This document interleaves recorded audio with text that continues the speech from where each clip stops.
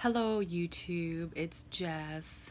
I think I'm going to start doing YouTube vlogs instead of all the fun stuff of motorcycles and pistols and my dogs and whatnot. But on a serious note, I've got another health scare. For those that know me, know I was diagnosed with cancer November 10th of 2015. After a few tests and whatnot, I started chemo and radiation in December. I had 7 weeks, every freaking day of radiation and chemotherapy. The chemo I was on was cisplatin. It was a very mild chemo. As you can see, I was able to keep my hair. Thank goodness. A woman's hair is her everything.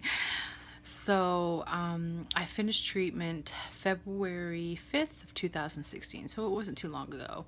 I just recently had a PET scan done, and the PET scan was done because we wanted to know if the treatments that I had worked and got rid of the cancer.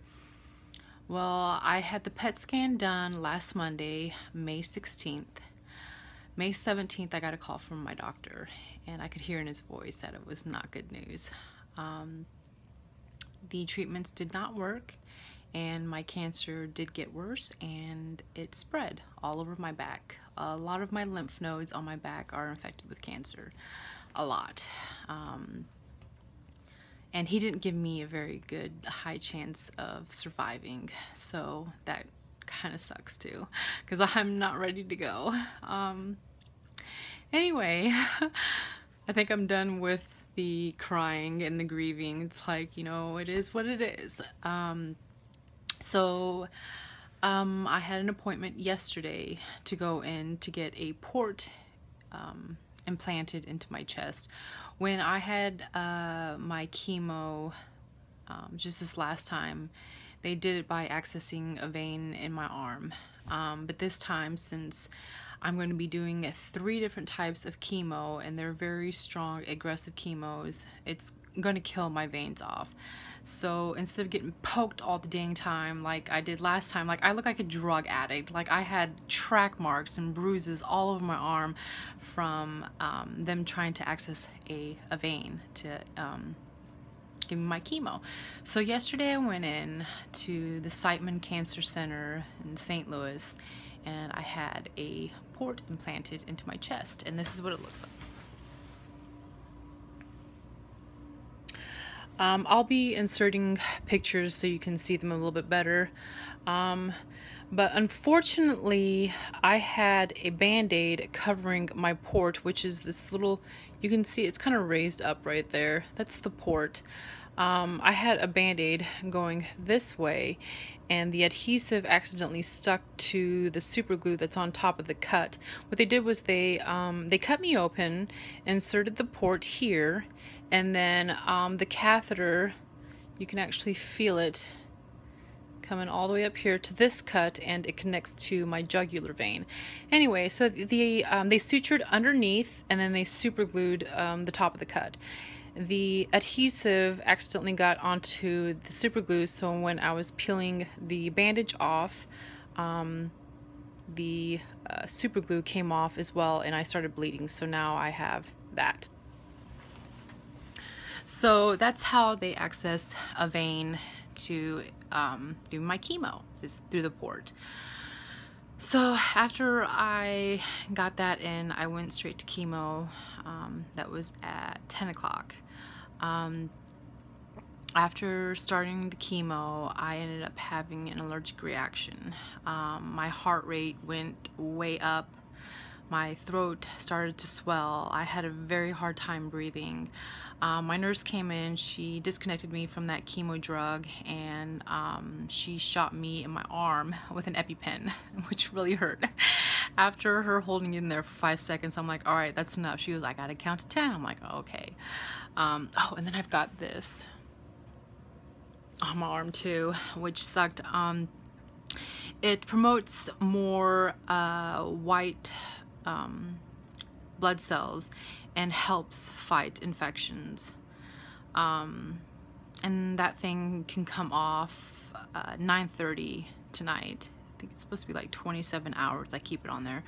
I'll get those every time I'm done with chemo. They'll throw one on my arm, and the thing is, it beeps several times, and then next thing you know, it shoots a needle into your arm, and then gives you the medication that's inside of it. Can't get it wet. There's all these rules and whatnot. Anyway, so with the chemo that I'm doing right now, it's 3 different types. It's pretty aggressive chemo, and the sad thing is that I will be losing all my hair. Every strand of hair on my body is going to be gone in the next 2.5 weeks. All this hair, it's going to be bye-bye.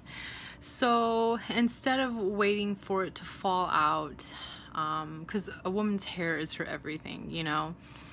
So instead of waiting for it to fall out, I'm actually going to get it all cut off, and I'm going to donate it. I'm doing that tomorrow. I'm going to have a really short man's haircut, and I cannot picture myself with short hair. I've always had long hair. So I'm doing that tomorrow. I think it'd just be a lot easier on me to have my hair fall out when it's this long rather than this long. So I'm gonna do that tomorrow. And I'll give you I don't know, I guess I'll give you updates maybe as this goes on. I'll be dealing with these treatments for the next 18 weeks, and then we'll do another PET scan, and hopefully, with our fingers crossed, that the chemo works and kills off the cancer. I still have a lot of riding years in me. There's so much more that I want to do, you know. I'm 34 years old, and I still feel like I've got another 34 in me. So oh, and I wanted to show you guys this. I have these medals right here. My girlfriend actually sent them to me. She was diagnosed with cancer when we were really young. We were in our early teens, and she had them blessed. She wore them every day that she had cancer. Every day that she went to radiation, every day that she went to chemotherapy, she wore them, and eventually she beat cancer, and it's been a good 17-18 years that she's been cancer free. She's doing really good.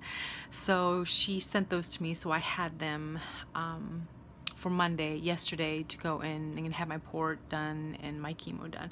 So I plan on wearing them every day when I'm awake, when I'm asleep, during my treatments. I mean, they're going to be on me 24 hours a day. I'm going to find a way to keep them on me 24 hours a day. So anyway, I'll probably post a few pictures and a video of yesterday.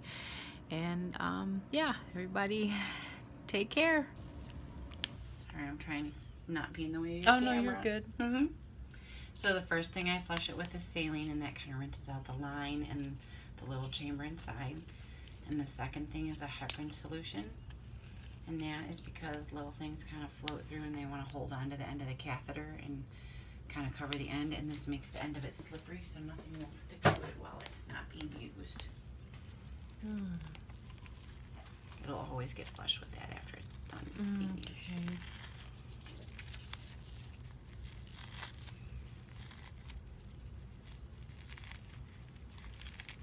They taped you up well. So today, when usually going in and coming out is not really painful. There's kind of the stick, the needle stick going in, but yours will be just a little more tender here for a few weeks while it heals. It's kind of bruised inside. So will I get lidocaine to put on my port before coming in for chemo, or is that something that you guys will do when I get here? So it's called Emla cream, and you should have a prescription called into your pharmacy by Lucy, and we can double check on that.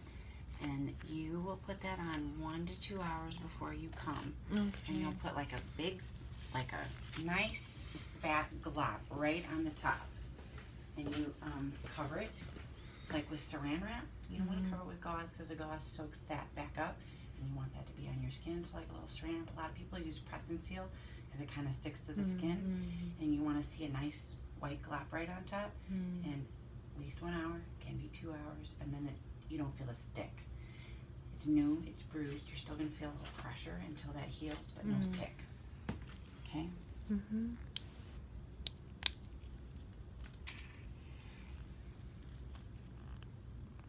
Coming out, a little pressure. And they're super tight, I'm sorry. It's brand new. It's out. Okay. Done. You did good. So this right here, the edges of my finger, that is the actual port. Like that is an edge of it. That's where the catheter is anchored, and there's your little underneath incision. You have decent little bruising right here, but not bad at all. It looks really good. I know it doesn't probably to you, but I've seen like thousands of them. It looks really good.